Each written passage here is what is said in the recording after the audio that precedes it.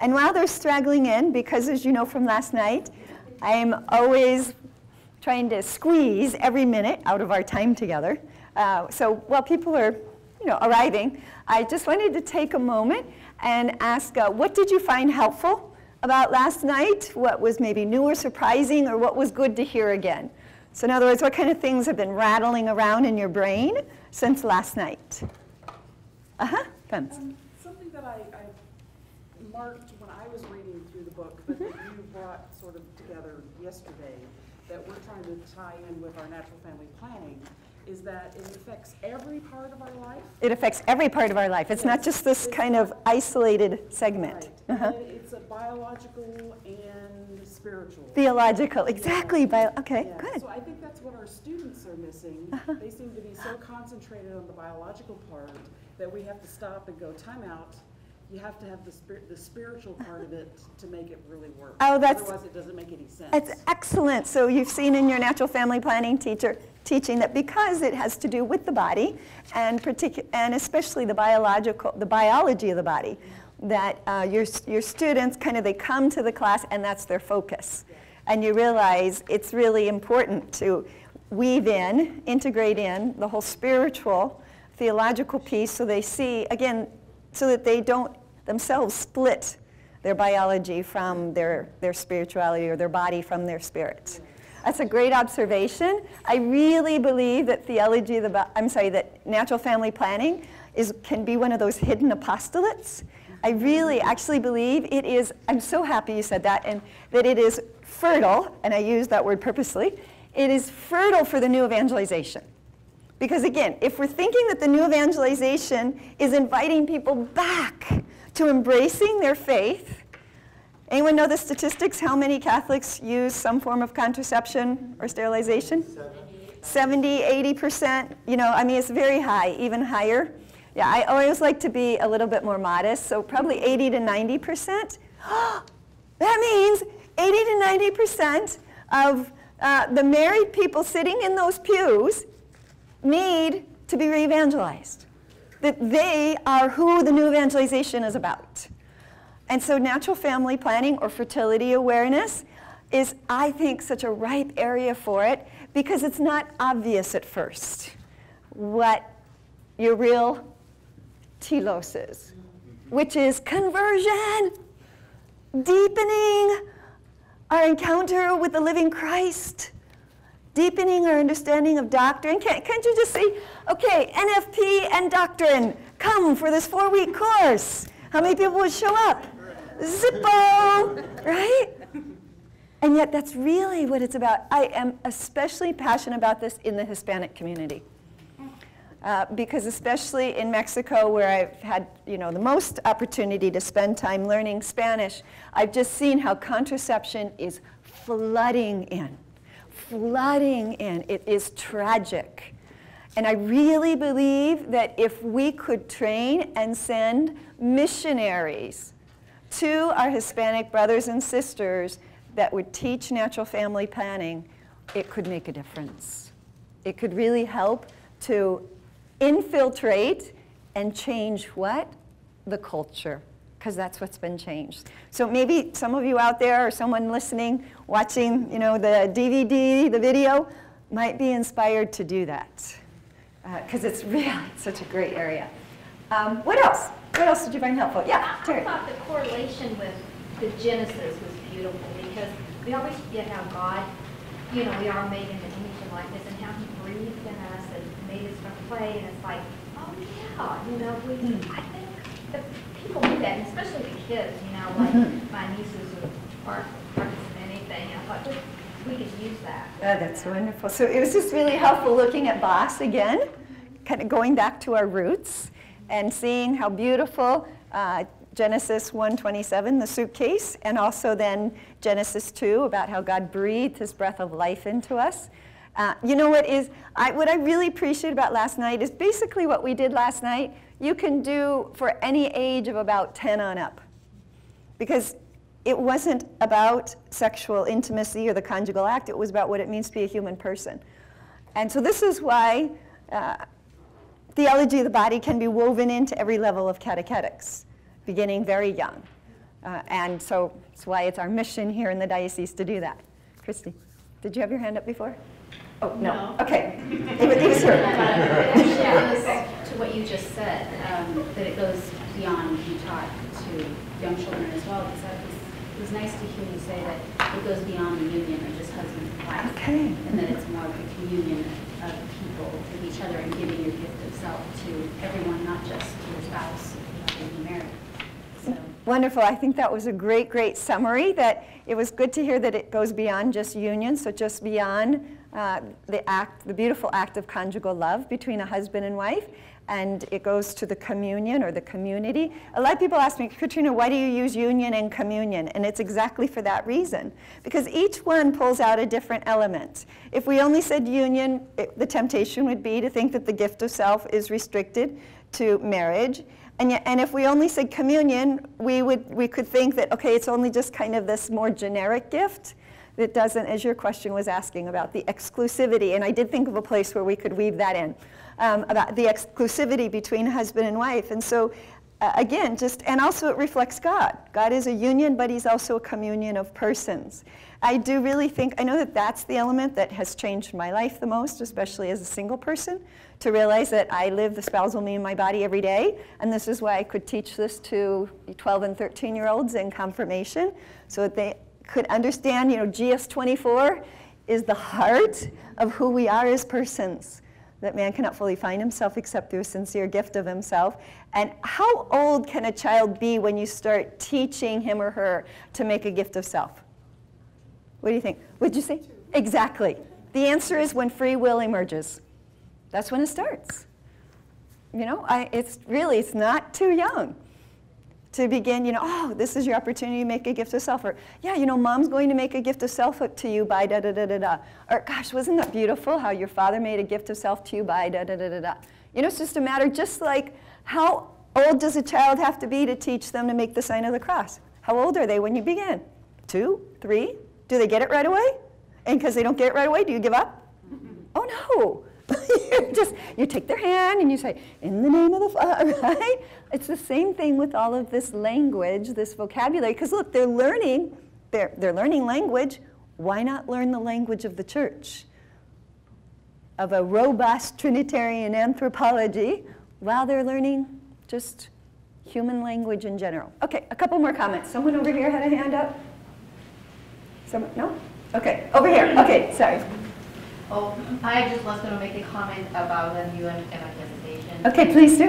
And what struck me is all the new vocabulary. Mm-hmm. I was listening recently to 2 focus missionaries. Yes. And they are saying essentially that we need to, even in the new evangelization, to use a different vocabulary. Mm-hmm. And they work with a lot of college students, as focusing who are kind of saying, instead of using all these words simple and sin and things like that, which is true, they were saying you're trying to fill needs with legitimate needs with illegitimate ways. Legitimate need in illegitimate ways. But I mean, it kind of triggered that, that John Paul was so wise and so holy that came with new vocabulary for us to really understand and to learn, to relearn, That's a new language. With a new language. Thank you for pointing that out. One of my favorite principles of being Catholic is the both and. Is Jesus true God or true man? Both. Is God 3 or is he 1? Both, right? So should we use old language or new language? Both.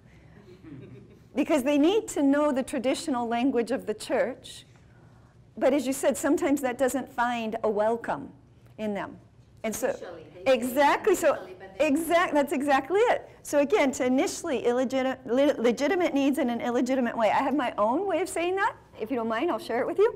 Here's my way of saying that. Right impulse, wrong solution. Right impulse, wrong solution. It's so often, in our own lives, it's the right impulse, right? I'm made for union and communion. Wrong solution of how to express that fundamental quality of who I am. The other way I've seen this is, it's true. A lot of people, because again, we say sin, and that comes with a whole bunch of baggage for most people. So I've found, especially in working with high school and college age, wounded is a much better word. You know, this is the way we're wounded, or that's harmful. Instead of saying that's sinful, you know, asking them, well, why is this harmful? Or explaining, so it's true. We find that, you use that language, and then eventually you want to lead them to the formal or official language of the church so that they're able to be fluent, you know, across the board. Yes? So I have a question about that. You were talking about yesterday, we talked about the characteristics. Right, of the five. And so we're trying to bridge these things Yes. together. But nobody in this other category wants to be told sinful, wrong, Correct. whatever. Right. How are you going to talk today about how we're going to bridge that and bring them over? Well, I think it's exactly what she's saying, is using this language that is more phenomenological. What do I mean by that? It means it relates to their experience, exactly, because this is where modern culture is all about experience, right? This is where we often clash, because they are basing their judgments on their experience. And so I think the answer to the question is just what you said, is that language creates this bridge. But at some point in time, we have to be conscious of once conversion has begun and is now deepening, then to realize, okay, we can continue to take them deeper. What are we describing? It's simply this, right? That it's not a line where, okay, you learn that and you leave it behind. But rather, okay, you've learned this and now let's spiral deeper. Let's see how it's connected. Let's see how the church, because the church's language also communicates something that kind of the more experiential or psychological language, like legitimate need, illegitimate way, doesn't quite communicate. I guess what we find a little frustrating is that's what we learned in our how to teach natural family planning, is that the culture is experiential. Yes. And but what we're finding is, and it's probably our deficiency, of course, but that when we give them our experience, and they just chalk that up to, okay, well, that's your experience, but it's not my experience. So it's another choice. Exactly. No, you've hit the nail on the head. This is why, that's why the 5 characteristics of contemporary culture versus the 5 characteristics of the sacramental worldview are important. So to realize that language is a bridge to moving them over to this other worldview. So for instance, it might be as simple as in your natural family planning class, taking 15, 20 minutes to talk about worldview. So even just introducing this concept and helping them see what they don't realize. Oh, I'm coming from this worldview. And as a matter of fact, I am working with a parish in Chicago, very large parish, who the pastor has made it his goal to transform the culture of the parish into a theology of the body culture. What a task. Wow.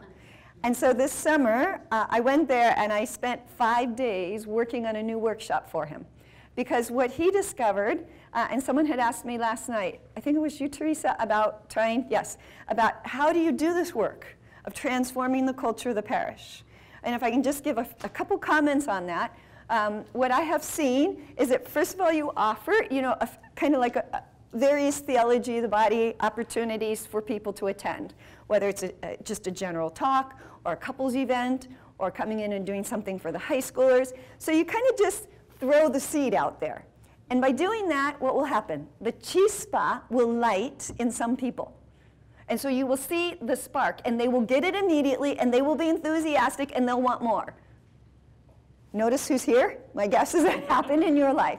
Somehow, right, that seed was spread for you, and it lit a fire. And so you want to know more. So just by the nature of the message and the content, it will light a fire in some people. But the problem is that is maybe 10% of the people. He's like, where in 10? Well, I don't know. I'm just picking on a number. Okay, 5%. I don't know. It just depends. And so then from there, if you really want to change the culture, it means you've got to somehow reach the people who are operating off of the more postmodern worldview, which is what we looked at, those 5 characteristics. How do you do that? Well, so what I did for this parish this last summer is I took a step back and tried to put together a workshop that precisely did what we talked about in those 5 characteristics of the worldview, is how do you reach people who are operating off of that worldview? So without even talking about theology of the body, how do you begin building a bridge to faith for them? And so we worked out, it was really a very basic talks. It was a workshop that you could offer for the parish in general to help people begin to realize the transformation that needs to happen. So the challenge of this work is it has to happen on multiple levels, in the sense that you start and you kind of see where the sparks fly, and so you kind of harness that group of people, and you want to continue building them along, but at some point in time, you've got to try to reach just the general person in the pew for whom they're going to be resistant. And have you put that together as a... Absolutely not, because I just created it this summer. But the good news is, again, when I get back in a year from now, I'll be available to do these kinds of things and to really be working. My role when I come back, I think, will be a little different than when I left. Before I left, I was out speaking everywhere. I gave about 80 talks a year in the diocese. But I see that when I come back, it will be much more in kind of this role of formation, of helping all of you to do your work. Oh, I am absolutely coming. I own a condo here. I mean, this is my home. Unless God sovereignly moves me somewhere else, which He can. I mean, He's God. So it's good. And I wanted to offer, in the meantime, if I can help you, my time is limited because I'm studying. But if I can help you begin this process of kind of throwing out the seed, and there are people in the diocese that have gone through this and through my Theology of the Body speaker training who are available to speak in your parishes. And I also have a number of DVDs that are available. And so I was thinking this morning, well, how can I encourage you? And I think this is a way. I had mentioned to Teresa last night also my book, Every Woman's Journey, or it's also republished under the title of Discovering the Feminine Genius. There are lots of parishes who've done that as a book study. They just gather women together. So you just find any little way. It doesn't have to start off as, like an RCIA program in terms of, okay, it's highly structured, we know where we're going, we got this. Just start. Just start. That's what we did with the John Paul II Resource Center here 8 years ago. We just started.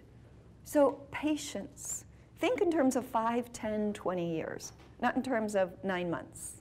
I took away last night the brilliance of John Paul II, taking the 1960s philosophy of experiments, finding ourselves, and the 1970s philosophy of Jesus is, the personalization of Jesus. Yeah. Which the Catholic Church has always had, personal experience of Right. Jesus, and put it together. Mm-hmm. And when you said that he came in 1978 to his position in Rome as Pope with this in hand, it totally made sense. I'm like... Because it put it in kind of context for you, historical context? Using this modern Nice. way, Very nice. and where society and culture took it to one extreme, Yeah. he's elevating it and took these techniques to the other, because we'll hear about the 60s and 70s, the experimental time period, and the time of self, putting yourself in the center. Right. And he's saying, okay, let's still use that and still find God, still see God's revelations and divinity. And That's wonderful. Thank you. I think that's a great place to move on to panel 2. So who can tell me what was the key word for panel 1? Union, my favorite word, right? And theology of the body means? God. Oh, come on, you all. Where's the book?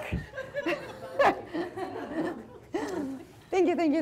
Okay, theology of the body means? The body reveals God. Fabulous. And how does the body reveal God? By being one nature, embodied in 2 ways, for the purpose of the union and communion, through a sincere and fruitful gift of self. Wonderful. And Adam and Eve were naked and not ashamed because they had the big DV. What was that? Divine. The divine. And if you have the divine vision, that means you can see what 2 things? Right, the physical dimension and the spiritual reality, the visible and invisible. So you can see what something is, and you grasp, you apprehend the spiritual reality behind it. Wonderful. Okay, I think with that, then we're ready to go forward. So I wanted to begin with a quote from Benedict. He announced the year of faith in his apostolic letter called Door of Faith. And in number 7, he said this: to rediscover the content of the faith. So when you hear content of the faith, what does that mean? Okay, it means doctrine, right? The content of the faith is expressed in doctrine. And how is the content of the faith communicated? Through catechetics. So he's speaking about the communication of the teachings of the church, and when that's done in a systematic way, that's what we call catechesis or catechetics. So to rediscover the content of the faith that is professed, celebrated, lived, and prayed, and to reflect on the act of faith is a task that every believer must make his own, especially in the course of this year of faith. So I thought, again, it's a great description of the new evangelization. Listen again to it. To rediscover the content of the faith that is professed, celebrated, lived, and prayed. And to reflect on the act of faith is a task that every believer must make his own. So that's part of what we're doing, isn't it? Is that we're re-looking again at what the content of the faith is. We're reflecting on it. We're trying to live it. I'm sure that you will see how much theology of the body lends itself to being prayed with. You know, I often will tell people, take this passage and just sit in front of the Blessed Sacrament with it and let it speak to you. I mean, we have to be praying these texts. Just like we pray the texts of Scripture, I think theology of the body is similar. Why? Because it's based on Scripture. And it's meant to take us through this, again, human panorama, which is also the history of salvation. And so I just wanted to see how, you know, from all kinds of different directions of the church, we're receiving the same word, the same exhortation. So we are transitioning from panel 1, which is our life in the beginning, God's original design and intention for the human person, and now over into panel number 2.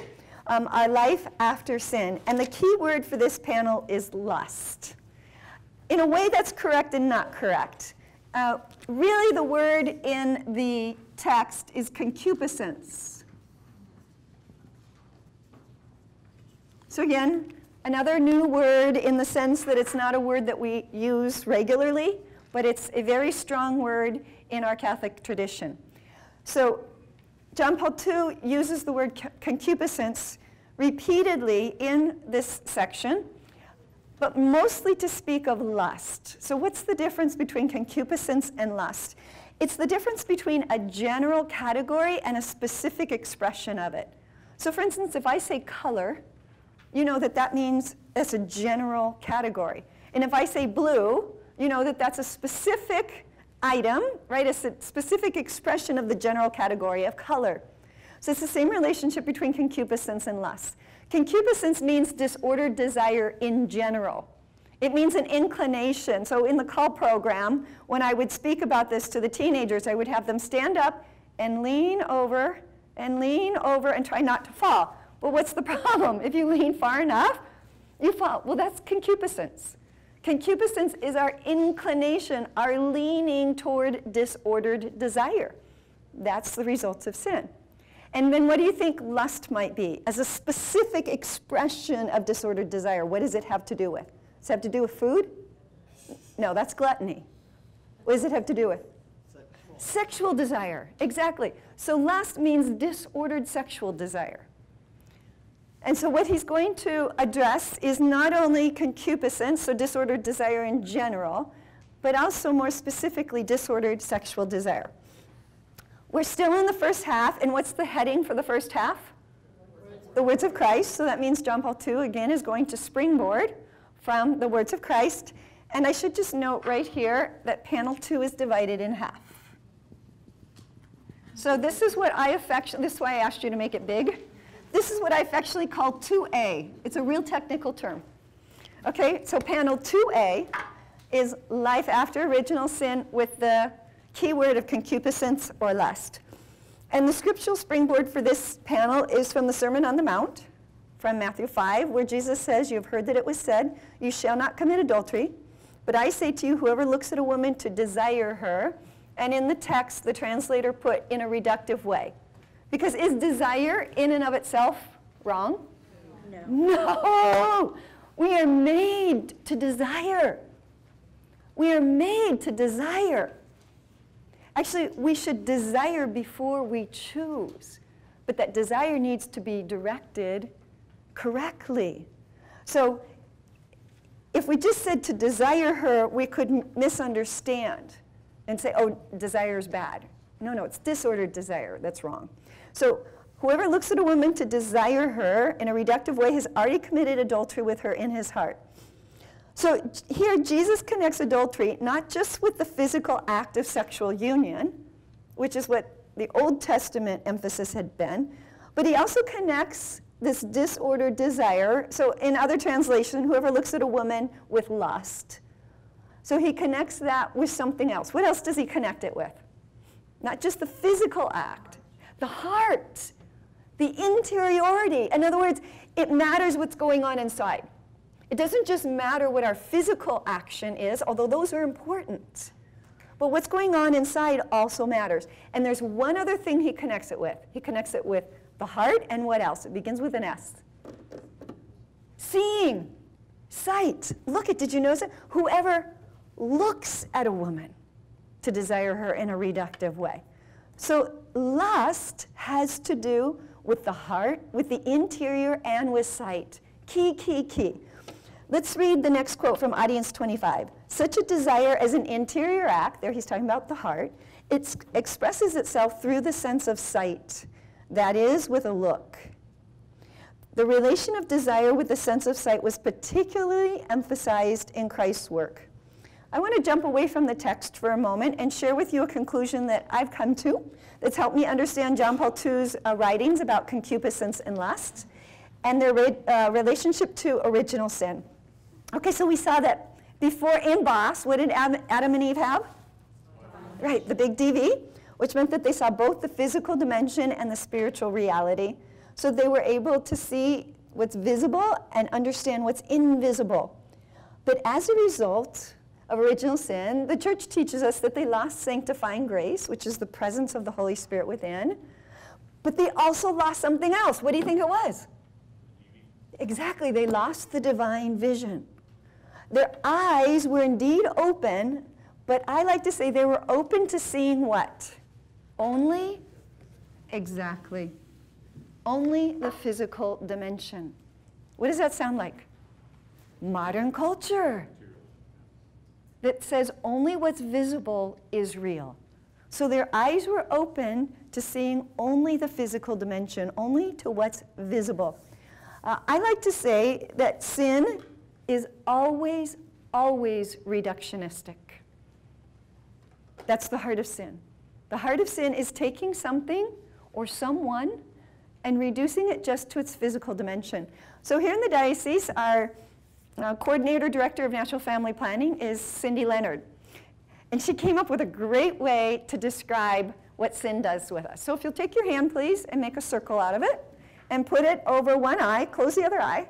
Okay, now I want you to look at the person next to you, okay? And I want you, without looking down, tell me what color are his or her shoes. Why do you laugh? Why can't you tell me? What's the answer? You can't see them. Why? Because your sight is limited. This is a great illustration of what sin does to us. Is that sin takes and reduces our vision, our sense of sight. Remember what we saw faith does? Faith is a light that's capable of illuminating every aspect of human existence. We saw John the 23rd said that we should have this look again at faith that gives us a new vision, a new sense of sight. So if we can learn to connect faith with sight, I think it will be so rich that when we are fully Catholic, does it narrow our understanding of reality in the human person? No, see, this is the bridge that has to happen, is that it actually expands our understanding. Why? Because we're no longer walking around like this. We're walking around like this. And being able to see, we could say in a way with both eyes, to see both the physical dimension and the spiritual reality. So let's see how John Paul II summarizes original sin from Audience 26. The man who picks the fruit of the tree of knowledge of good and evil makes at the same time a fundamental choice. So it wasn't just a mistake. It wasn't kind of, oh, we didn't know God, sorry. No, it's a choice, and carries it through against the will of the Creator, God Yahweh, by accepting the motivation suggested by the tempter. You will not die at all. Rather, God knows that when you eat of it, your eyes will be open and you will become like God, knowing good and evil. So unfortunately, when we read it in English, there's an image that gets lost in the translation. And it has to do with the verb to know in Hebrew. So in Hebrew, the verb to know means to know by, what do you think that blank is? Experience. It means to know by experience. In Genesis, it says, and Adam knew his wife Eve. That's a way of saying he knew her in the most intimate way possible, through the one flesh union, through that beautiful act of love between a husband and wife. In other languages, there is this distinction between knowing data and facts and knowing by experience. So for instance, in Spanish, what are the two verbs? Saber and conocer. Right? So saber means, okay, you know data, you know facts, or you know how to do an ability. So for instance, if we use that sense of knowing about something, how many of you know about skydiving? That if I asked you what it was, you could tell me. Great, right? That's saber. Conocer is different. It means to know by experience. I had a really interesting experience of this when I was in Guatemala one time working on my Spanish. One of the women I met there said, would you like to come know my house? She used the verb conocer. ¿Quieres conocer mi casa? I thought, that's really strange. And then I realized, no, it makes perfect sense. What was she saying? Would you like to come to my house and experience it? The way we use it in English, we would kind of colloquially, it's like, are you familiar with? Right? Do you know by experience? So how many of you know conocer skydiving by experience? Yeah, see? Okay, so could you tell me a little bit more about it than the rest of us who only know about it? Saber? Absolutely. So this is the sense of the verb to know in Hebrew, that you know by experience. Okay, so with that background, let's go back to the text then. So Satan says, you will not die at all. Rather, God knows that when you eat of it, your eyes will be open and you will become like God, knowing good and evil. So I read that with John Paul II's teachings in the background of my mind, and I think, oh, that implies that before original sin, Adam and Eve only knew what by experience? Good. They only knew good by experience. Why? Because their will was directly ordered to the good. That's what a good will is. We saw last night. That's what virtue is. This habitual choosing of the good with ease, in fact. So the only thing they really got was the evil. Correct. That's exactly right. So here's my visual aid to describe that. This. Who could tell me what is this? Raisin. It's a raisin. Is the raisin in its original state? No. Is it in Boss? No. Its original state would be a nice, plump grape that then we could squeeze to make a nice, robust wine. Okay, but that's another story. That was last night. Okay, it's a raisin. What's happened to the raisin? It's been dehydrated. It's been reduced down to an inadequate state. This is what sin does to us. You'll never eat a raisin again the same, right? And I hope you'll never drink a glass of red wine the same. Do you see how I try to use everyday things? I want to really encourage you in your catechesis, in your parenting, even just in your home, right? To have things around. This is why we put crucifix and other things. But you know, there are other ways we can kind of have things around, or so that when we experience them, what should they be? An occasion for faith, for reminding us. So this is what sin has done for us, is it's reduced us down to really this inadequate state. Why? Because now we only see, we could call it monovision. That's So we only see the physical dimension, and the world around us has been reduced down just to its material reality. And we've forgotten, just to the physical dimension, we've forgotten the spiritual reality. So after sin surfaced, Adam and Eve experienced just what you said, Darren, the evil of reducing something down to its physical dimension and using it apart from God's design. You know what? Satan didn't lie. This is what's interesting. He didn't lie. Because now they and all humanity know good and evil. How? By experience. By experience. Oh, yes, Robert. He lied when he said that it would open their eyes. Exactly, because it opened their eyes to what? Evil. To evil. So in a way, he didn't lie, but it was, again, a trick. Isn't this the way Satan works?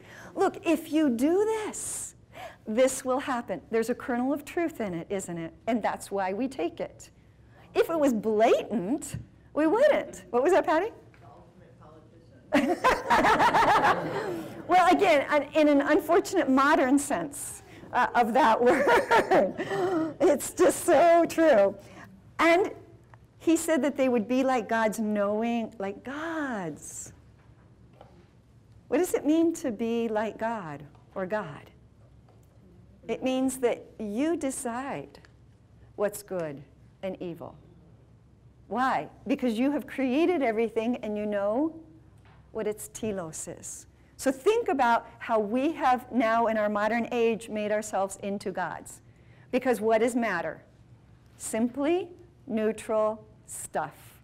What does that mean? Who's now responsible for deciding what's good and evil? Me. Because I impose value on reality. Isn't it fascinating? Comes right back around. I mean, the Bible in its first chapters, brilliant. Brilliant. The universal and eternal truths that it teaches. But sometimes it takes a genius like John Paul II to help us look at it from a different perspective and connect it with our experience. Okay, so let's go on. Audience 26. By casting doubt in his heart on the deepest meaning of the gift, meaning the gift of creation, the gift of life, that is on love as the specific motive of creation and of the original covenant. Why did God create you? Out of love. And if he created you out of love, does that mean he's going to withhold what's good for you? No, but that's the lie we believe.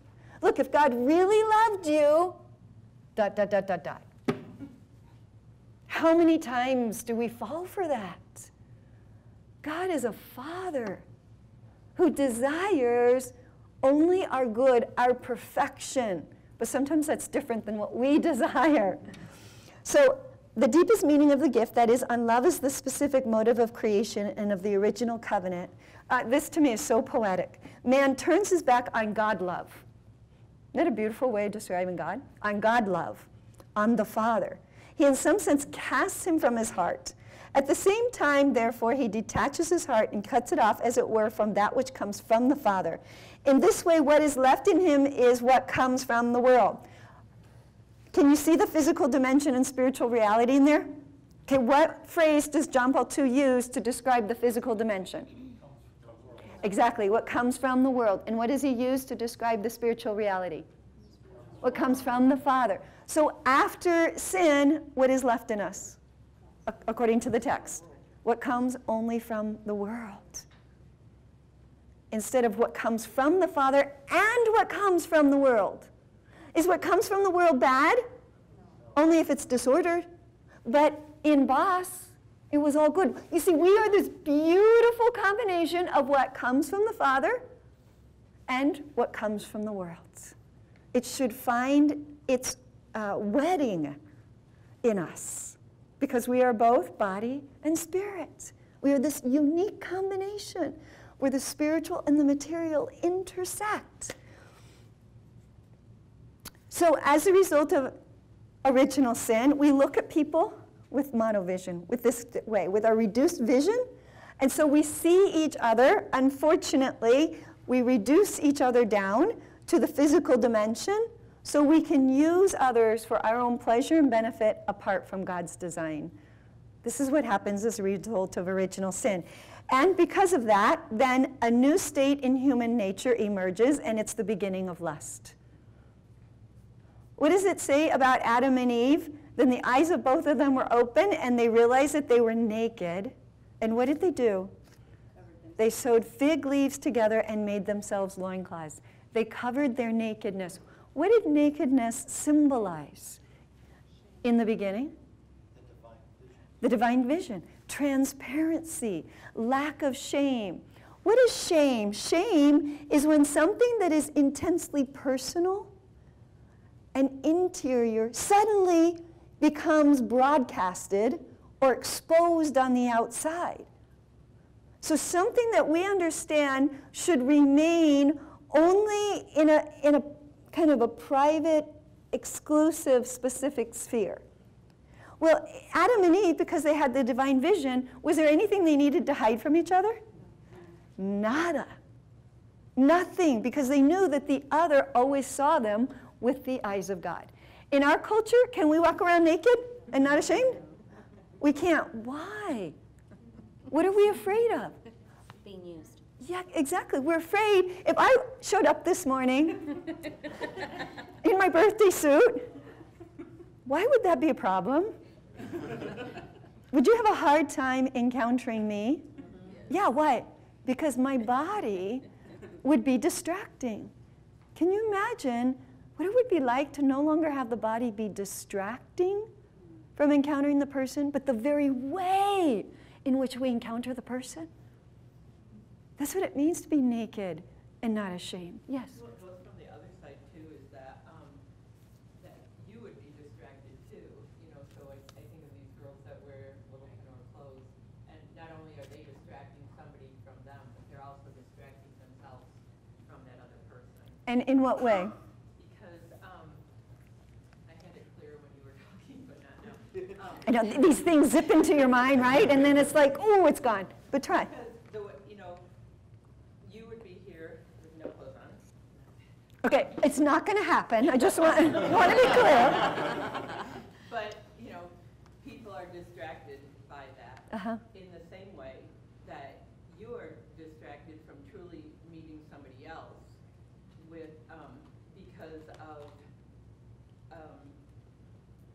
your nakedness after original sin. After original sin. In that they're looking at you with the distraction, And that almost transfers itself to me. It does, but it also calls for a certain responsibility on your part to dress modestly, so that you're not putting out. Exactly, so that I'm communicating the right message, so that I'm communicating authentically who I am. Yeah, it's true. And so can you see how what the task is? I mean, really, after original sin has surfaced, the task is tremendous, isn't it? I think that's one of the reasons why some people get tattoos, is to kind of find that in themselves, that expression. That expression. Say, look at me, but don't look at me. In In a way, it's doing just the opposite. It's stopping that intimacy from really connecting. Because it almost with puts. another person. In a way, it's like, I need you to tell you something so important about myself. It's really. Because we want to self-express. Yes. We want to self-express, and so we find other ways of doing this. But it's interesting what she said, that putting yourself out there like that, you become preoccupied with the reaction. That's excellent. When you put yourself out there like that, when you inappropriately expose yourself, then you become preoccupied with what's the reaction going to be to my self-disclosure. Okay, I'm sorry, we have to move on, because there are all kinds of ways we can go with this. But I don't want to keep you here till midnight tonight. All right, so let's look at why Adam and Eve clothed themselves. Adam and Eve clothed themselves not because they saw each other's naked bodies for the first time. This is so important, because again, I've heard this taught. Right? That their eyes were open and they realized that they were naked. They didn't realize they were naked before? Of course they did. And this is John Paul II's whole point. It's not that they were naive. It's not that they had were deprived, that they experienced deprivation, it was a fullness. Now they're actually deprived. And so they realized they clothed themselves, not because they saw each other's naked bodies for the first time. They knew that they were naked. But because, and you might want to follow along in your workbook, Adam looks at Eve and sees her only in her physical dimension and realizes he can use her body as an object apart from the divine design. And it goes the other way too. Eve now looks at Adam with monovision, losing the divine vision, and realizes for the first time that she can see him only in his physical dimension and therefore use him for her own pleasure and benefit apart from God's design. So this is the punchline. They cover themselves not because the body is bad. That is a heresy. Get rid of it. Do not let it creep in anywhere. Body bad, spirit good. That is a heresy, and it is alive and well. I noticed that at least one person bought the book Freedom last night, which are 12 testimonies of how theology of the body changed people's lives. And my testimony is one of them. And my testimony for theology of the body is precisely this. Is I like to say I was a closet Platonist, which meant I experienced the fact that my soul was trapped in a body, and that to be really holy, all I needed to do was ignore or kind of get rid of the body and live out of my spiritual dimension, and I would be really holy. Wrong. Heresy. And it was theology of the body that took me out of that. But I didn't realize that I was a closet Platonist. I think most people, this is their misimpression of what holiness is that the body is kind of irrelevant. Best that I really don't give it any attention, and that I just really only work on being spiritual. I mean, think of our language. Jesus came to save souls. Really? That's incorrect. Who did Jesus come to save? Persons. And we saw in Boss, what does it mean to be a person? What did Benedict say? You are a unified creature of body and soul. He did not come to save souls. So the body is not bad. They cover themselves because they lost the divine vision. They're afraid. They're afraid that the other will use them. Why? Because what does shame tell us? That there's a deep core within me that needs to be respected and protected. And now, with this loss of the divine vision, there's the fear that this deep core within me will be exposed, and therefore it will be abused or used or not treated with honor. So in a way, I think what we can say is they feel naked. Have any of you had that experience of feeling naked? I was trying to think of my own experience. Where do I experience this fear? Well, I love to hike, and what that means is sometimes I have to go to the bathroom in those annoying porta potties, you know, or when you go to big events. And sometimes they don't always latch real well. And I realized, like, that's where I experience sometimes this sense of fear of being exposed. Because there you are in a porta potty, and the door is like 4 feet away, and you're powerless. If someone were to open that door, would you go, hi? No, if they were to open that door, what would you do? Yeah, right? That's the experience of feeling naked, of feeling exposed. That's what Adam and Eve experienced as a result of sin.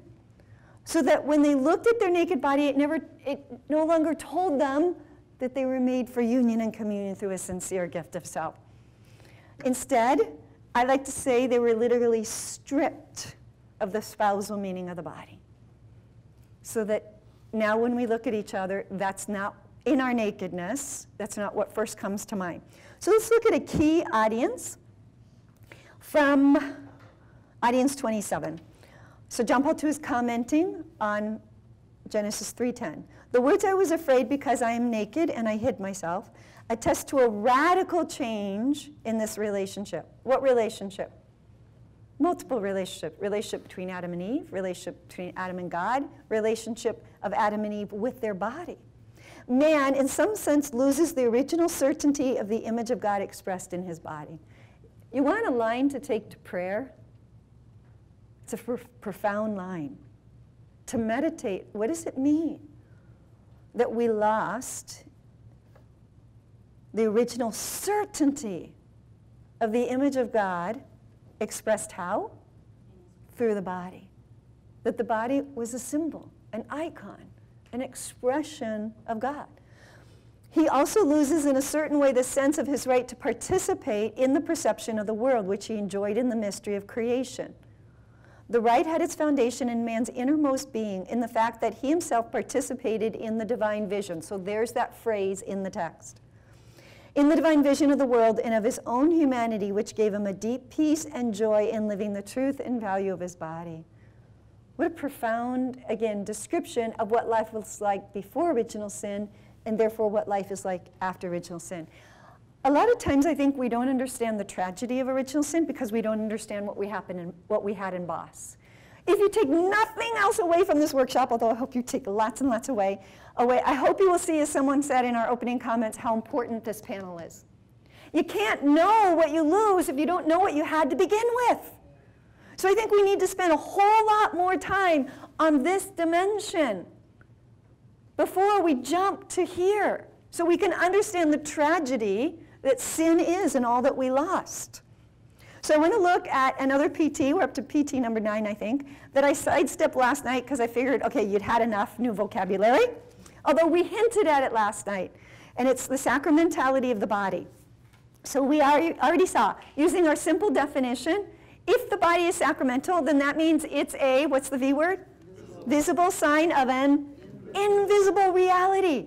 So this is key, this term, the sacramentality of the body. The body is a visible sign of an invisible reality. In other words, what you can see, what can you see of me? My body. So what you can see of me expresses what you cannot see of me. What's invisible about me that you can't see? My soul, right? That's the immaterial dimension of me. You can't see my Katrina-ness directly, can you? You can only see my Katrina-ness through my body and how I express myself through my body. That's why to know Katrina is to know that I love to dance. It's to know that I love tango. It's to know that I love the sun. It's to know that I love so many things. But you only can see that through my body. So in the first place, my body is a visible sign of the invisible me, my soul, my Katrina-ness that you cannot see.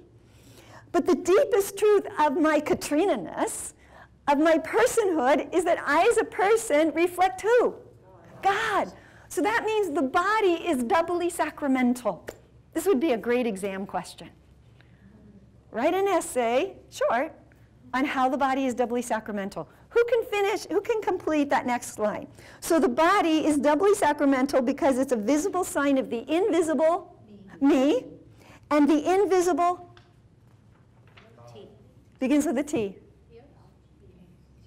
Trinity. Remember, this is a robust Trinitarian anthropology. So the body is doubly sacramental because it's a visible sign of the invisible me, my soul, my Katrina-ness, and the invisible Trinity. Can you see God directly? Where's my, what do I do with it? Oh, well, my mountain's covered up. Oh, here it is, way back here, right? So it's a visible sign of the invisible me and the invisible Trinity that you cannot see, but you can see through my body. So let's look at one of the most significant quotes in all of Theology of the Body. So we saw one of them last night, where John Paul II describes spousal me in the body. Remember where he said, that is, and I said, you should be jumping up and down for joy? Where he talked about how the spousal me in the body is made to express love through self-gift. Here's his description of the sacramentality of the body from Audience 19. The body, in fact, and only the body, is capable of making visible what is invisible, the spiritual and the divine. It has been created to transfer into the visible reality of the world, the mystery hidden from eternity to God, hidden from eternity in God, and thus to be a sign of it. Can you hear the sacramental language? Who can tell me what's the sacramental language? What's the vocabulary used in that quote? When you hear it, it's like, oh, this is sacramental. What is it? Visible and invisible. Anytime visible and invisible occurs together, ding, right? Should be the little fairy, the little sacramental fairy should show up. Ding, we're talking about sacramentality. It's been created to transfer into the visible reality of the world,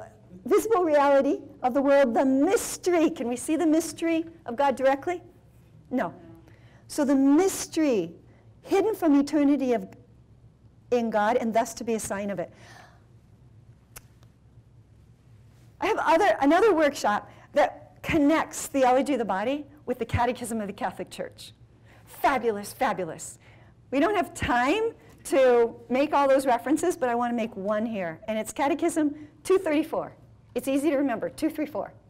Here's what it says. The mystery of the Most Holy Trinity is the central mystery of Christian faith and life. What's the central mystery? The Most Holy Trinity. What are we doing? Creating a robust Trinitarian anthropology. What has got to be at the heart of the new evangelization? The Trinity. Understanding God as Trinity. It is the mystery of God in himself. The light. Right? Faith is a light. The light that enlightens all the other mysteries of the faith. Do we want to lead people to encounter the living Christ? Of course. Is that the end of the story? No. We want to have them encounter the living Christ so that they can encounter the Father in the love and communion of the Holy Spirit. So the Trinity is the central mystery of our faith that sheds light on everything else. And it's through our bodies that people can encounter, wow, this central mystery of the faith. Wow, huh? Yeah, wow. So then when they encounter you, what should they encounter? The Trinitarian mystery. What does that mean? The Father pouring himself out in gift to the Son. The Son pouring himself out in gift to the Father. And the Holy Spirit bursting forth as a fruit of their self-giving love. What should they encounter in you? Gift. What kind of gift? Total self-giving love. Why? Because that's who the Trinity is. All right, but that's back to the good news. We have to continue with the bad news. But see, this is what's interesting. In this panel, John Paul II doesn't only just remain talking about sin. He continues to spiral back. Like, you actually learn a lot about Boss from panel 2A. Because he goes back and he continues to contrast what we lost with what we had. So the bad news is that with original sin, this unity, the unity between the visible and the invisible, the physical dimension and the spiritual reality, is broken. We lose our sacramental sight. We're now reduced to mono-vision. And that means the body has difficulty expressing me. And it has difficulty expressing God. I have trouble expressing my body according to its telos. What's my body's telos? The body reveals God. Exactly, to reveal God. How? Through union and communion, through a sincere gift of self. In this historical existence, that's my body's telos. So let's go back to John Paul II in the text from Audience 28. The words, "I am afraid because I'm naked," reveal a certain constitutive fracture. So constitutive means at the very foundational level.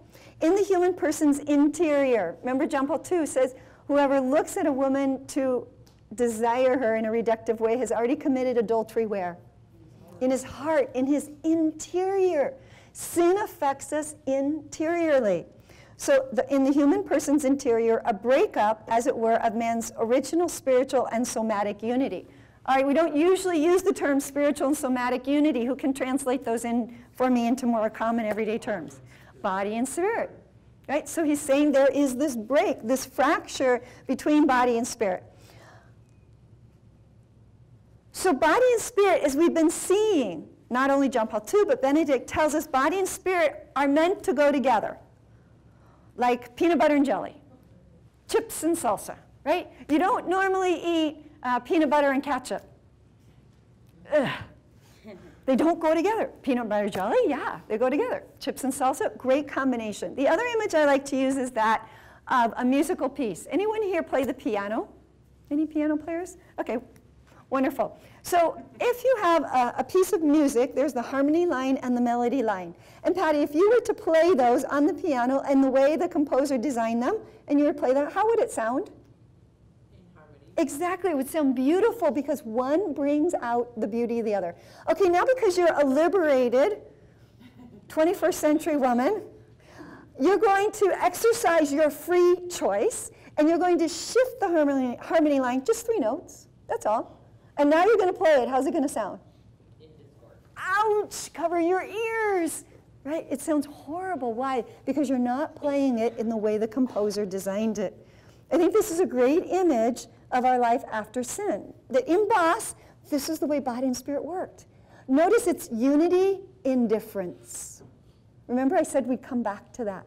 Unity in distinction. They're not collapsed on top of each other. What makes them beautiful is precisely the fact that they are distinct and different. But when they are in harmony, according to the way they are designed, it's beautiful, each bringing out the beauty of the other. But when we shift it, it's now discordant. So this is life after sin.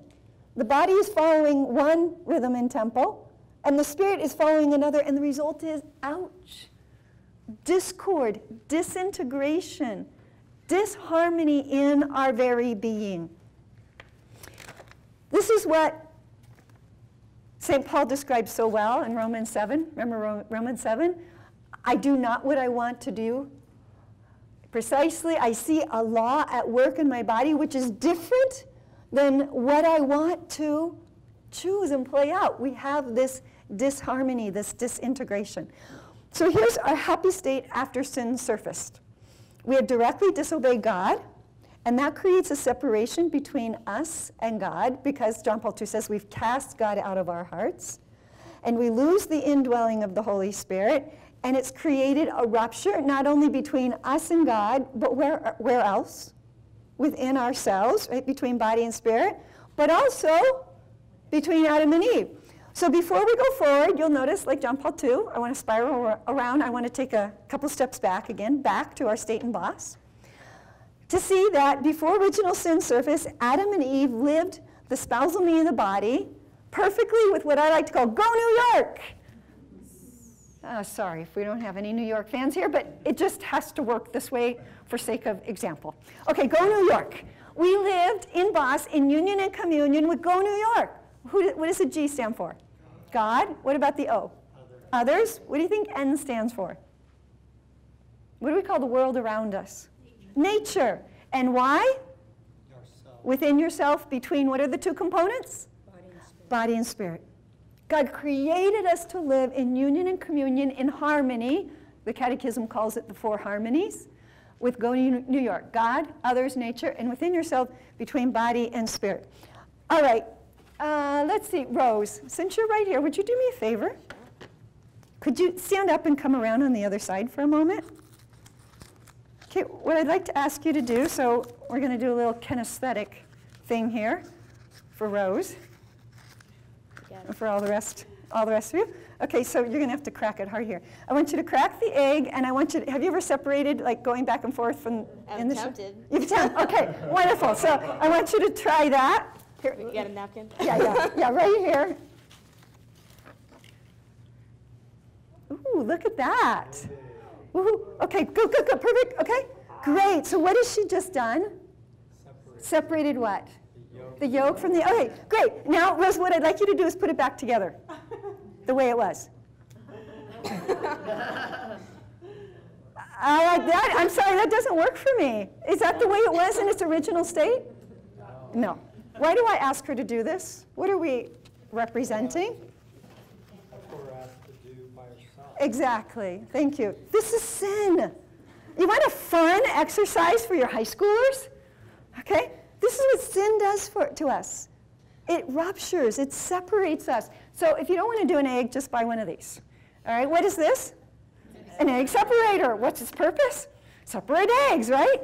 So you crack the egg, you put it here. I could have had you put it here, but it's not as fun, right? And the yolk stays here, and the white filters through. This is a profound image of what sin does to us. Sin's purpose, it also has a telos. What's the purpose of sin? To separate us from Go New York. What is it? God, others, nature, and within yourself between body and spirit. And can we put it back together on our own? No. No. This is the tragedy of our state after sin. Rose, thank you so much. You're such a trooper.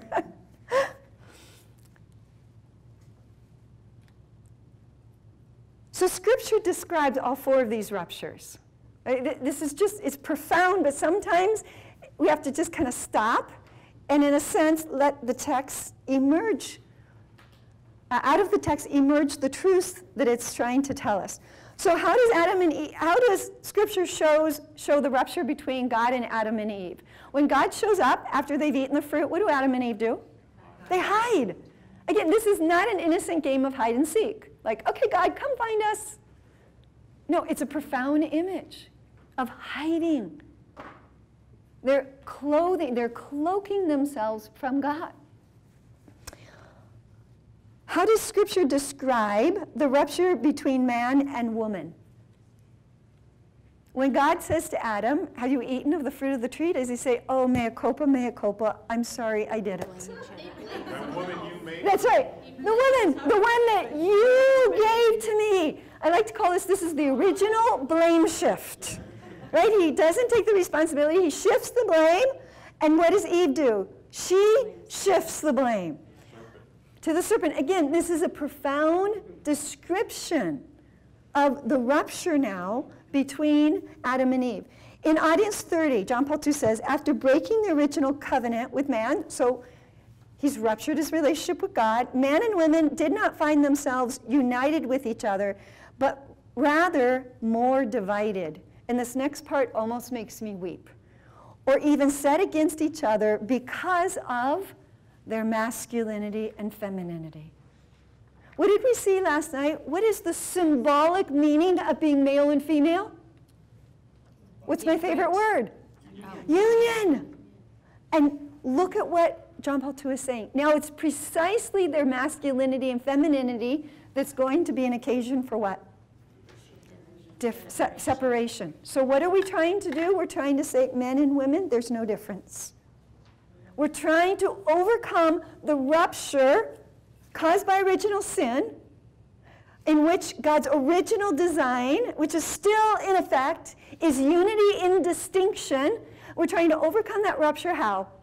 By having unity in sameness.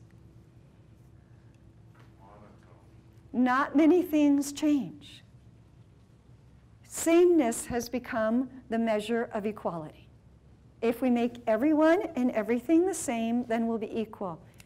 God's design is equality in distinction, not fundamentally in sameness. How does Scripture describe the rupture between us and creation? In other words, our rupture with nature. As part of the consequences, God tells Adam that he's going to toil in his work, and woman will bring forth children in labor, in pain. This is a profound description of our relationship with the created order. For men, work was supposed to be a joy. Why? Because it's a cooperation in the liturgical act. What happens when you work?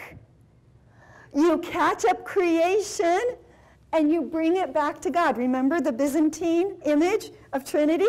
The Father generates the Son, gives all that he is to the Son to generate the Son, and then through generating the Son, he generates the Holy Spirit, and the Holy Spirit catches everything up and leads it back to the Father.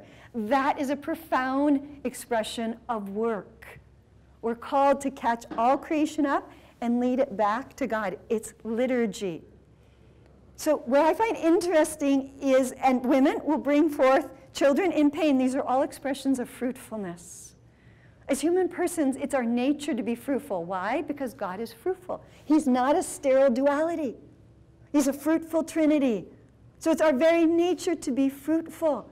And so sin goes to the heart of what it means to be a human person, created for fruitfulness. Yes? I just had a question. I didn't quite catch what you were saying when you were talking about the rupture, and you said before it was supposed to be, was it equality with distinction? distinction? I didn't Yes. understand. So equality, absolutely. I'm glad you asked. Equality and difference.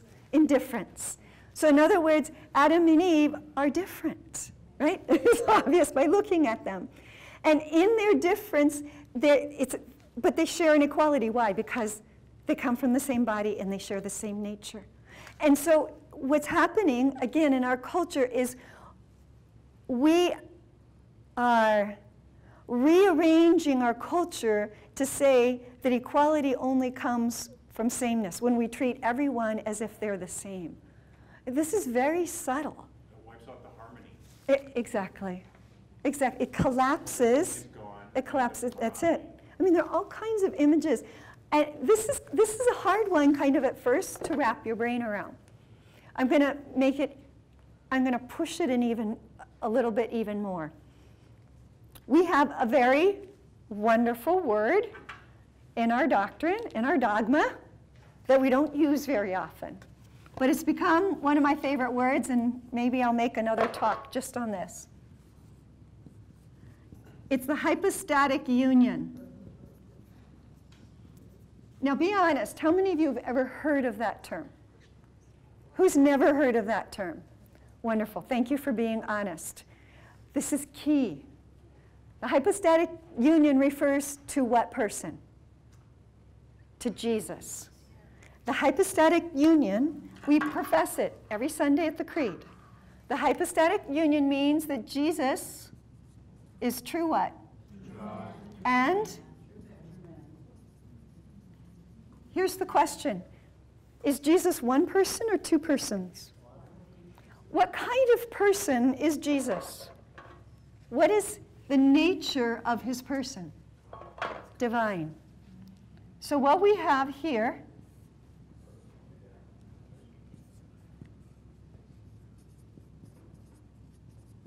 is we have unity in distinction. Want to know what the ground is for male and female? It's here, expressed in the hypostatic union. Expressed in the union of divinity and humanity.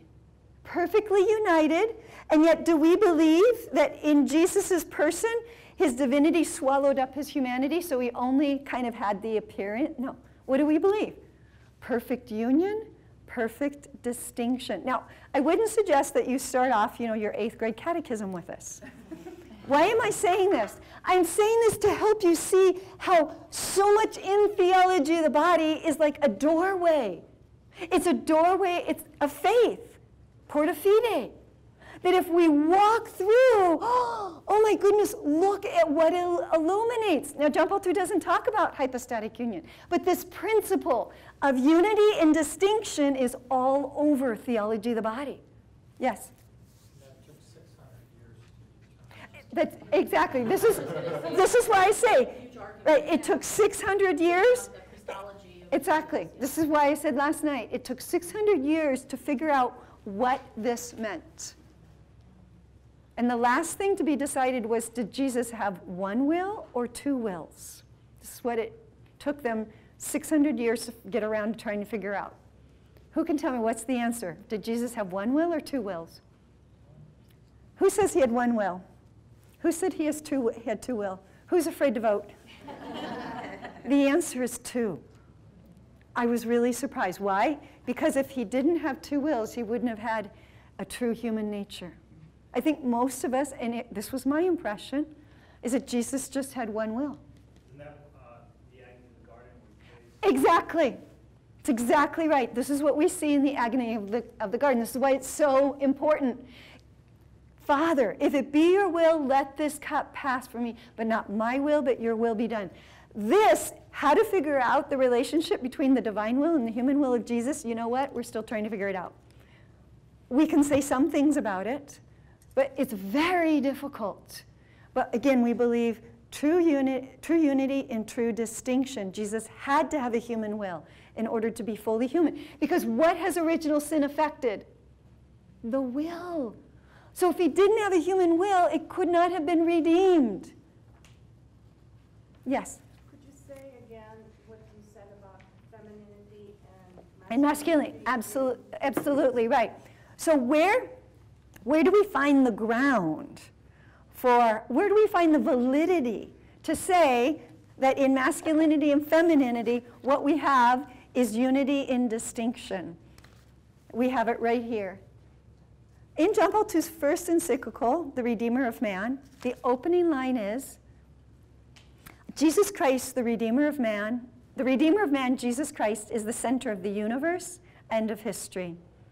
In other words, it's from the incarnation that we take the understanding of history. And we saw from GS 22, Christ fully reveals man to himself and makes the supreme calling clear.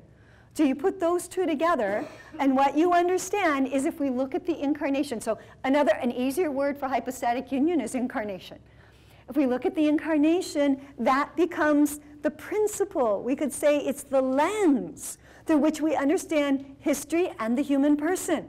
So again, remember what I said is studying catechetics should be self-illuminating? So that when you study the incarnation and you explain that this is what the incarnation means, then it should explain why we believe that the two become one flesh. But what happens? Are they one or are they two? Exactly. It's the both and. Perfect unity and perfect distinction. Can you see what happens when we say that marriage no longer has to be between a man and a woman? What do we lose? We lose the hypostatic principle. Perfect unity and perfect distinction. So that was the reference I was trying to make of why, again, these things are profound. And they have to kind of get inside of us and percolate. Say that again. The Redeemer of Man said Jesus is the center of the Yes. universe and the center of History. The Redeemer of Man, Jesus Christ, is the center of the universe and of history. That's Redeemer of Man, number 1, the opening sentence, another key phrase for John Paul II. You'll see it pops up repeatedly in his writings. All right, let's move on. That was just a little extra there. The hypostatic principle extra. So let's look at audience 29 that describes this rupture between us and the material world. The acceptance of the material world, meaning nature, in relation to man seems to falter as well. The words of God Yahweh foretell the hostility, as it were, of the world, the resistance of nature against man and his tasks. And we already saw the rupture between body and spirit, that it's expressed, first of all, by clothing themselves. That indicates there's now this rupture between body and spirit because they no longer experience the body as revealing the person, but that it can now be used as an object. So John Paul II is going to spiral around now by focusing specifically on lust. Oh, joy of joys, right? What you came to hear this morning. And concupiscence. So in Genesis 3:16, as part of the consequences of original sin, God tells the woman, your desire will be for your husband, and he will dominate you, or he will lord it over you, or he will rule you. Please, please, please remember, that's not God's original design. Unfortunately, many people use that, say, look, it says right in the Bible, the man's supposed to dominate the woman. And you say, well, yes, but what's the context? After sin surfaced. It's a result of original sin. John Paul II will say that after sin, we still desire personal union. Josephina, what's our legitimate need as a human person? Personal union. Right, we want to be in union with what? Go New York. So we have a legitimate need, in my language, right impulse, wrong solution. We'll still desire personal union, but for our own benefit. Legitimate need, illegitimate way. Okay, let's see how concupiscence changes the meaning of the body as expressed in audience 32. In this its own distinctive character, the body is the expression of the spirit. What kind of language is that? Sacramental. The body expresses, reveals the spirit, my soul, my Katrina-ness, and is called in the very mystery of creation, that means boss, to exist in the communion of persons in the image of God. Can you see him spiraling around? Can you see how he's, catching up everything he's talked about so far?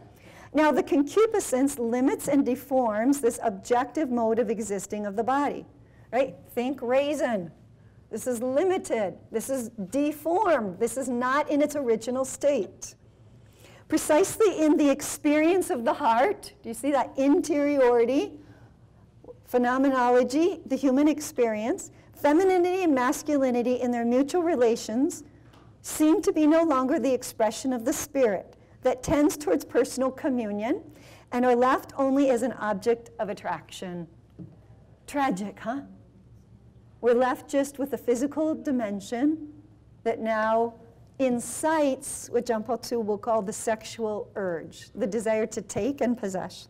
All right, let's read over the next 4 quotes, and as I do, what I'd like you to do is circle the words that describe how the relationship between man and women is changed as the result of concupiscence and lust. So our relationship with God is profoundly affected. We're now separated from God, but we're also seeing that our relationship between man and woman is profoundly affected. So as I read this, circle those words that describe this change. From Audience 31.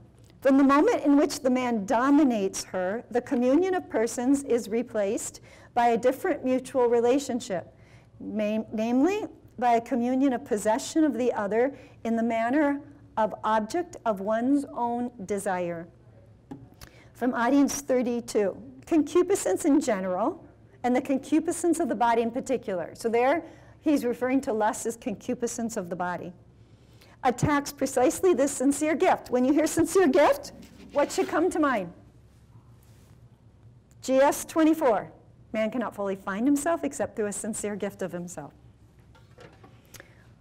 Attacks precisely this sincere gift. It deprives man, one could say, of the dignity of the gift, which is expressed by his body through femininity and masculinity, and in some sense depersonalizes man, making him an object for the other. From Audience 32 again, the relationship of the gift changes into a relationship of appropriation. And finally, again from Audience 32, the heart, meaning the interiority of man, has become a battlefield between love and concupiscence. How do you feel after reading those 4 quotes? It's really depressing, isn't it? I mean, it's stark what sin has done. I mean, sin, you know, because we've psychologized so much of doctrinal language, meaning we have shot it through with human experience and forgotten the objective reality. When we say about something it's a sin, people interpret that to mean that we're saying they're bad. What are we saying? First of all, we're saying they're wounded. There is no such thing as a bad person in the sense of the core of the person being bad. There's a wounded person who chooses bad, who makes bad choices. And we see the effects of sin, of the bad, as opposite of the good, and how it affects our relationship. Okay, so tell me, what are some of the words that you circled? Michelle, give me a word that you circled. Dominates. Dominates. Susan, give me a word. Replaced. Replaces, good. I'm sorry, you don't have your name tag on? Possession. Possession, good. We'll just go right across the back here. Give me a word. Object of one's own desire. Object of one's own desire. Next, give me a word. Communion of persons, but that's not what give me a word. That doesn't specifically say how it changed. Give me a word of how it actually changed. Yes, depersonalized. Yes, exactly. That's the word. Okay, any more? Deprives. Michael? Concupiscence, good. Do I have Object for the other. object for the other? Do we have any left, Tom? Are there any that we haven't said yet? Attacks, good. Anything? Appropriates. Appropriation. Changes, the relationship of the gift changes into a relationship of appropriation. That's kind of it in a nutshell. Bless you. That instead of looking at this person as gift with honor and reverence, I see them just as an object of desire that I can take and use. So I think all of this makes sense if we understand concupiscence and lust as being open to only that which comes from the world, to only the physical dimension. Here's the way I would say it. The man of lust is incapable of encountering the other as person, because person means you're made in the image and likeness of God, for union and communion through a sincere and fruitful gift of self. So the man of lust, the woman of lust, the woman operating out of sin is incapable of encountering the other as a person, but instead encounters the other only as a body object. That's the way I would describe it, as a body object to be used for my own gratification. We're incapable of seeing the full value of the person. In Love and Responsibility, which is John Paul II's philosophical reflections on human love, so we can say that Theology of the Body are his theological reflections on human love, but this preceded it. And so Love and Responsibility, this is a brand new translation. Love and Responsibility are his philosophical reflections on human love. I like to think of them kind of as Old Testament and New Testament. Can you understand the New Testament without the Old Testament? No. You really can't. Can you understand the Old Testament without the New Testament? No. Not fully. So it's the same kind of relationship between love and responsibilities like the Old Testament and Theology of the Body is like the New Testament. To really understand both of them, it's mutually illuminating. So in Love and Responsibility, John Paul II talks quite a bit about the other. I have to find it in my notes here. About the other being a potential object of enjoyment. That's what lust, it reduces the value of the other to a potential object of enjoyment. Here's the way I was trying to think of it. Oh, let me see if I have one here. I was trying to think of an example. Okay, so I have to tell you, when I first started speaking, I didn't use any visual aids. None. But, you know, over the course of time, you learn how to be a little more creative. All right, so I have a candy bar here. According to our cultural mindset, what's the difference between me and this candy bar? Nothing. That's correct. Nothing. Because according to our cultural mindset, we are both just matter, objects, raw material, what? Just to be used. So in our cultural mindset, there is no difference. Okay, it's an exaggeration. Obviously, I'm not as skinny as the candy bar. But if you push it to its logical conclusion, there really is no difference. This is what John Paul II is saying, that with concupiscence and lust, the person becomes a potential object of enjoyment. Is this a potential object of enjoyment for you? Yeah. Is this a potential object of enjoyment for you? Yeah. So this is our cultural mindset. This is what he's talking about when he talks about approaching the other. He calls it a value blindness. We can't see the true value of the other. Why? Because we reduce others down to the physical dimension. Let's take some concrete examples in our culture. So let's think about abortion for a moment. And this is where we're going to see the importance of language. This is why it's so helpful to be learning this new language. Robert. Isn't that how it equates the other way around too, like whales and all that become like people, you know, like trees should be able to... Okay, so think, what's the principle that our culture is operating off of? Unity in sameness. Dignity in sameness. So that's exactly right, is you can get it the other way. There's really no difference between whales and pandas and people, because we're all really the same. So we are trying to accomplish dignity through sameness instead of dignity through distinction, or union through distinction. Yes? I get a little bit caught up, and I think in general people, I think do too, get caught up in the human experience of what you just said in the practical application when they start talking about a woman who got the same education as somebody else and should be paid the same. Do you see I do.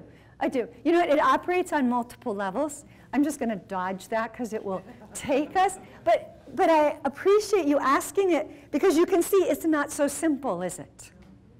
Right? I mean, we can spout all this out, but actually trying to see what its implications are is difficult. And that takes in a whole lot of other aspects. But again, I think it's really important to see if we pay a woman the same as a man, does that mean that she's now equal?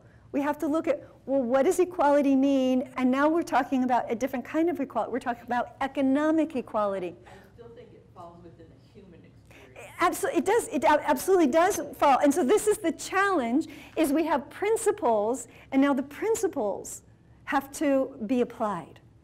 This is the definition of wisdom. Wisdom is being able to know what the principle is. What is the telos? The telos is honoring and respecting human dignity. And now the challenge is, how do you do that practically? These are great questions. And I like you bringing that up because it shows how theology of the body has application where? Everything! Because faith is a light capable of illuminating every aspect of human existence. All right, so, okay. Where do we see this reductionistic language in our culture? Really quickly. Think abortion. We don't call a baby in the womb anymore baby. What do we call it? A fetus. Reduce it even more. Tissue. What else? A clump of cells. Sorry. A blob. What did you say? That's right. An it. My choice. A choice. Can you hear the reductionistic language? An it, my choice, a clump of cells, a product of conception, a disease. In some places, pregnancy is considered a disease. If I have a clump of cells on my arm and I don't want it anymore, what do I do with it? I get rid of it. If I have a clump of cells here and I don't want it anymore, what do I do with it? I get rid of it. Do you see how important language is? It's really, really important. All right, think for a moment about don't think about pornography. Okay, think about what happens in pornography. Okay, so when a man buys a pornographic magazine, or now all he has to do, right, is just, open up the browser on his cell phone. Or a woman. Or a woman, thank you. It's unfortunately now crossing over. It's into the feminine arena as well. But for a moment, I just want to use the example of a man, since that is more common. But I really appreciate that. It's important to be reminded. Okay, so when a man's looking at a pornographic image of a woman, is he saying, oh, my, how her body reveals God? I know. The express purpose of pornography is to take and reduce the woman down to her physical dimension. If he really saw her as a person, he wouldn't be able to look at her in a pornographic way. See, this is the express purpose of pornography, is to take and reduce the woman down to an object. This is why pornography is so, so destructive. Because it's forming men and women, although the reason women use pornography is a bit different. But it is forming lots and lots of men. It's not harmless, right? That's what said, well, I'm not hurting anyone. Really? They're hurting themselves. They're hurting every woman that they will interact with, because they are training themselves how to approach the body of a woman as merely an object for enjoyment. What did I do with my candy bar, right? She's just eye candy. That's all she becomes. What I love about theology of the body is we can address some very difficult issues that sometimes it's hard for us to know how to talk about. And one of those issues is masturbation.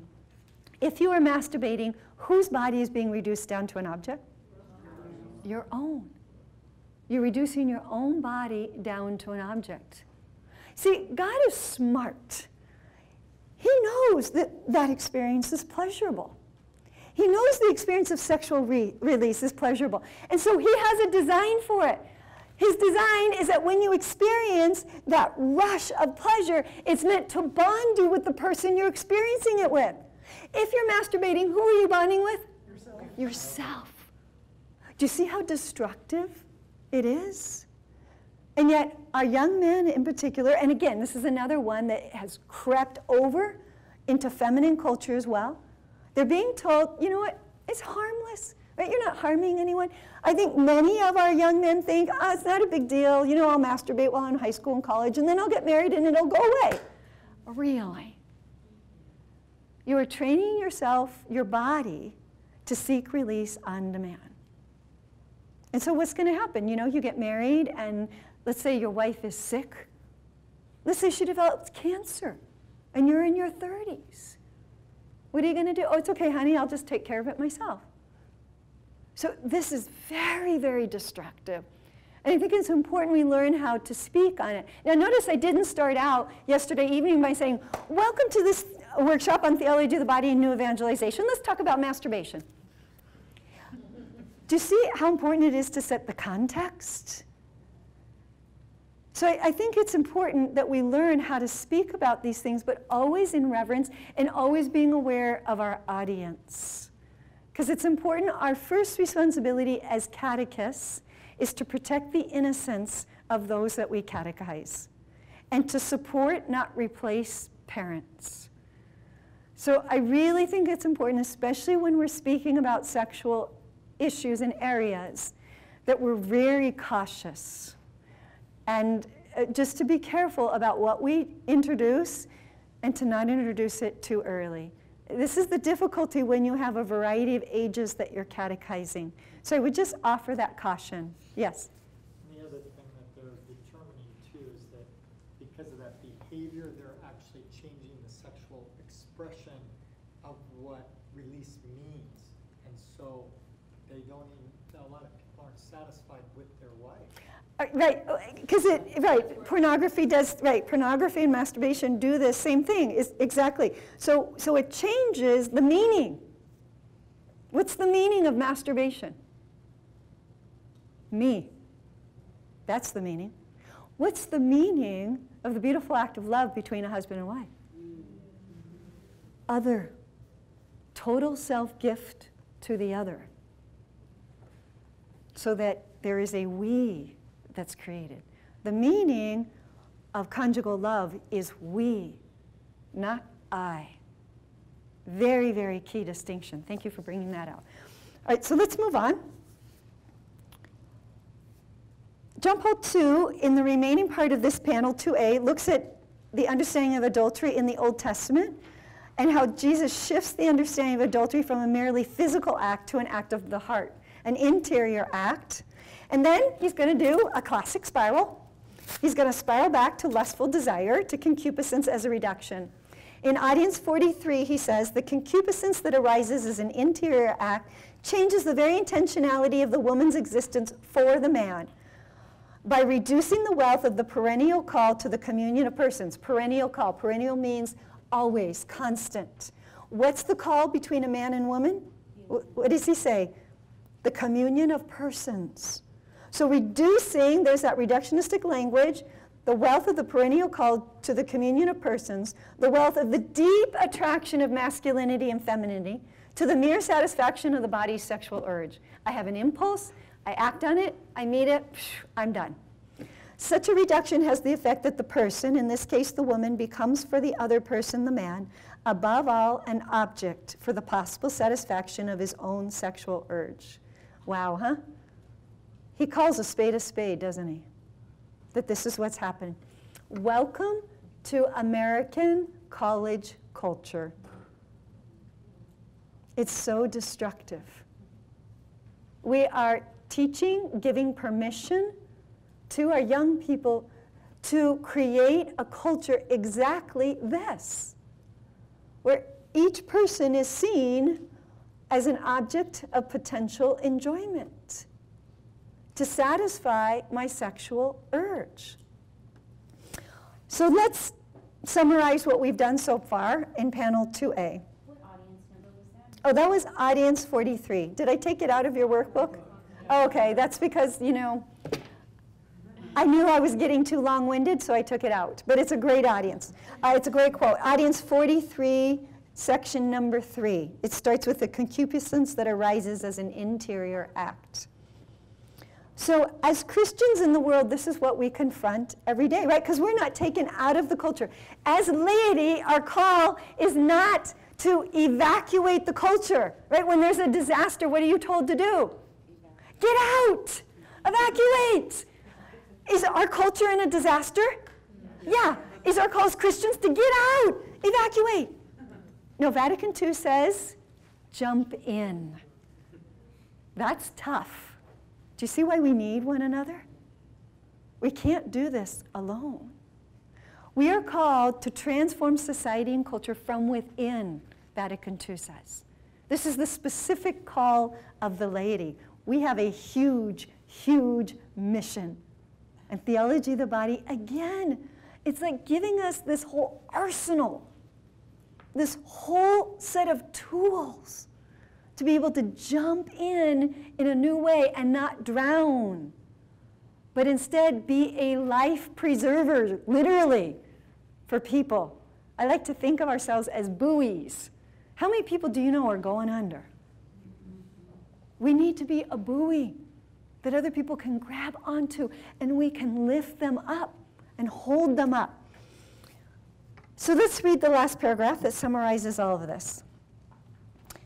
This civilization of use, that's what John Paul II calls this result of original sin, how it's infected and permeated our culture, so that we look at each other as potential objects of use. So this civilization of use is incapable of promoting the communion of persons because it has lost the interior freedom of the gift.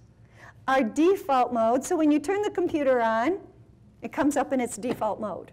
It's just what is. So we have the same thing in our culture. Our default mode is to view ourselves and others in just the physical dimension, as potential objects of enjoyment, as constituted primarily by our biological impulses, right? We are just biology. And ignore the spiritual reality of the human person as well as the real significance of the body, which is to image God in the world through union and communion through a sincere gift of self.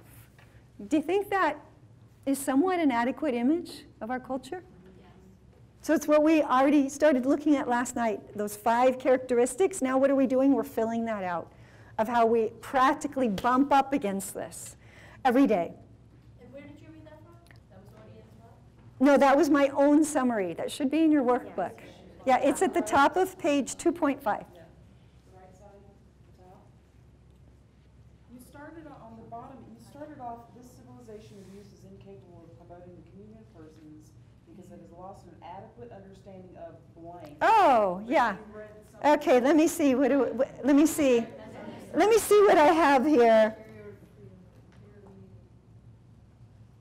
It's lost an adequate understanding of the interior freedom of the gift, of the human person and the body being sacramental. Really, of all those 5 characteristics, of the invisible and the visible, of created reality having a sacramental dimension, of God being involved in the world, of salvation being spousal or nuptial, of freedom being the freedom to give myself away. So all you have to do is go back, if I could use it, to your blue page and fill in those 5 characteristics of a sacramental worldview. That's what goes in that blank. Our culture has lost, because it used to be I didn't give people that blue cheat sheet. So our culture has lost that, and as a result, we have this civilization of use. So thank you. So fortunately, that's not the end of the Theology of the Body workshop. It'd be a real bummer if I said, thank you very much for coming. Right? What a down note to end on. Instead, we know that now we'll have the privilege of looking at panel 2B. Woohoo! What's panel 2B? It's the human person redeemed in Christ. In other words, how the redemption of Christ purifies our heart, our interior, because this is where sin works to affect us.